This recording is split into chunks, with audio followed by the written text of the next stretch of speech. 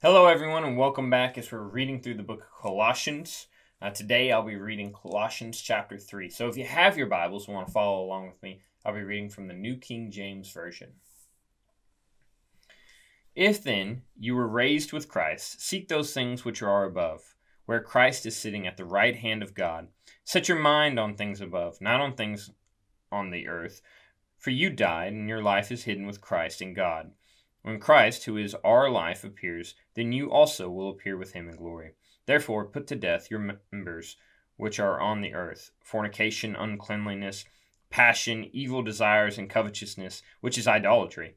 Because of these things the wrath of God is coming upon the sons of disobedience, in which you yourselves once walked when you lived in them. But now you yourselves are to put off all these things, anger, wrath, malice, blasphemy, filthy language out of your mouth.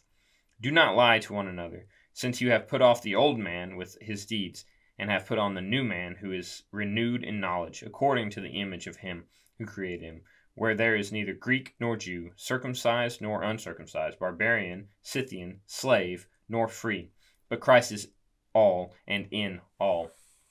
Therefore, as the elect of God, holy and beloved, put on tender mercies, kindness, humility, meekness, long-suffering, bearing with one another, and forgiving one another. If anyone has a complaint against another, even as Christ forgave you, so you must do.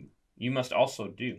But above all these things, put on love, which is the bond of perfection.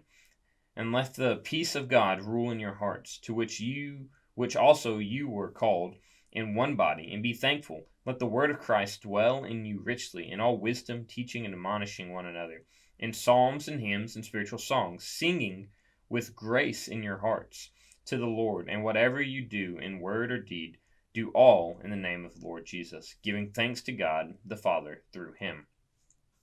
Wives, submit to your own husbands, as is fitting in the Lord. Husbands, love your wives, and do not be bitter towards them.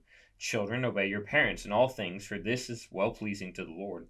Fathers, do not provoke your children, lest they become discouraged. Bondservants, obey in all things your masters according to the flesh, not with eye service or men pleasers, but in sincerity of heart, fearing God.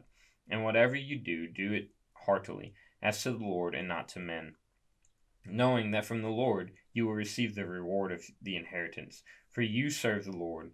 But he who does wrong will be repaid for what he has done, and there is no partiality. That is Colossians chapter 3. Thank you for reading along with me.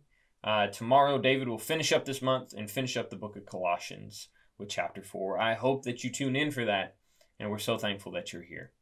Have a great day.